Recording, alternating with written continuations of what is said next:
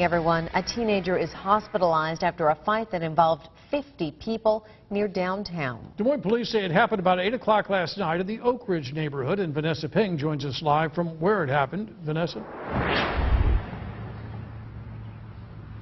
Kevin and Stacy, witnesses say the fight happened right over here, smack dab in the middle of Crocker Streets at the intersection of 15 and Crocker Streets. And as you can see over here, it's right up against the Oak Ridge neighborhood. Now, witnesses from the apartments tell me it's rare to have a fight of such a large magnitude in their neighborhood.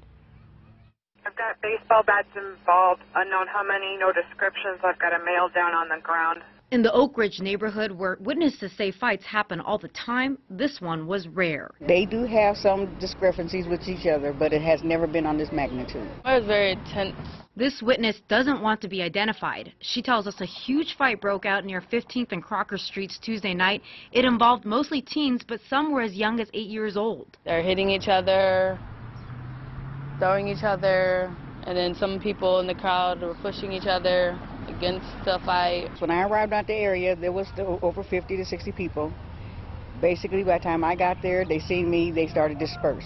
According to a police report, the man who called them in saw about 50 people fighting, and at one point he saw someone kick the young victim and the victim fall to the ground. I just thought it was just really bad because one dude went to the hospital. I just think this stuff shouldn't be going on. There's no word yet on the condition of the victim, and Kevin, Oak Ridge police have identified a suspect, and Des Moines police continue to investigate the fight. All right, Vanessa Ping reporting live for us. Thank you.